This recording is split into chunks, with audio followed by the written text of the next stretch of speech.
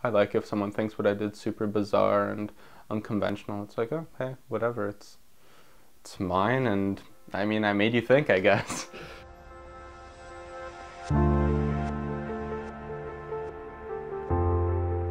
I guess a big deterring factor from going the art route initially was just everyone's like, oh, it's so hard to make money, you're gonna struggle, starving artist, it's a saying for a reason, yada yada, right?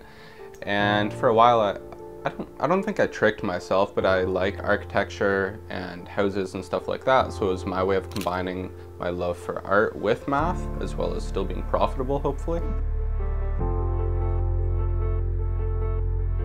I think me getting to go to Toronto often, but not actually living in Toronto, although it's sort of ironic, is what sort of fuels the inspiration, because I never liked the suburbs, and now it's like I get to visit that inspiration, I like it, I feel extremely at home there, and then when I'm here I'm almost longing for that and other sort of distant experiences. Sometimes I'll bring my camera up and I may only have 10 minutes to shoot, but it's like, hey, I'm going from point A to point B, taking my camera out and shooting lots of street photography, which is, I think, a big part of my work, that sort of candid imagery, and I try to incorporate that into portraiture sometimes.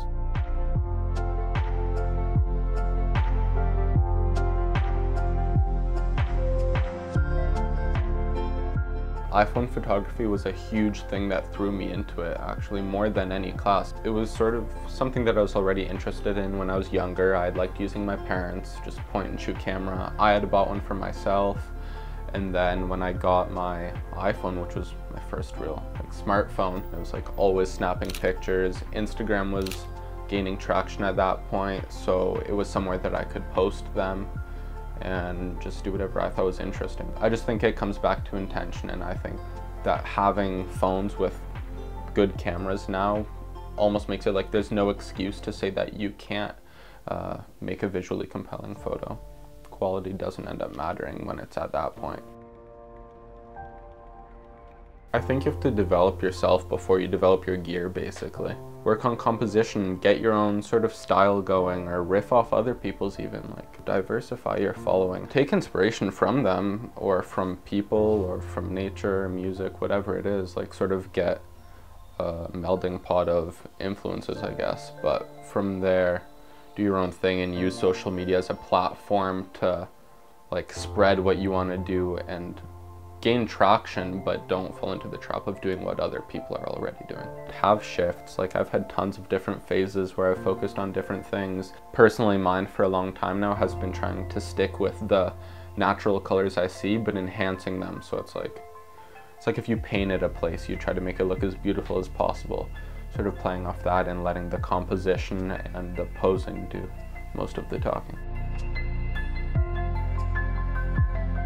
As far as the creative industry, I like that lots of people are intrigued by it. It's sort of become more accepted, I guess. Although at the same time, that's also brought downfalls, where you get these people that do it for more of a cool factor. Social media comes into play with that big time, because you'll look at the photo and it's like, this has how many likes? This person has how many people looking at this? Like, I'm working my ass off, trying to make great stuff, trying to display what I like and do, and like, this is what's getting attention, and then it starts to feel like it is that popularity contest, and it almost starts to piss you off. I guess it's tough to know that sometimes it's just the name behind it, or this, it's like, oh, I went to a company to get this logo done, so it must be good. I paid big money for it, but they aren't always getting that the output that you could do with your passion and knowledge you have. And that almost takes away from the people that are doing it more based off of passion and have already been interested. Don't get me wrong, I think it's super cool, like if someone admires it and thinks it's something interesting, it's like, hey, I want to do that because it seems cool to me. But don't only do trendy things or latch onto those easy routes maybe because of the popularity or some ulterior motive. Like, if you're gonna delve into it, go wholeheartedly, I think, because in the end, as lots of people are saying, Instagram's not gonna be there, Facebook may not be there, but your work's gonna be there. So I don't know, tell it the most honest way you can.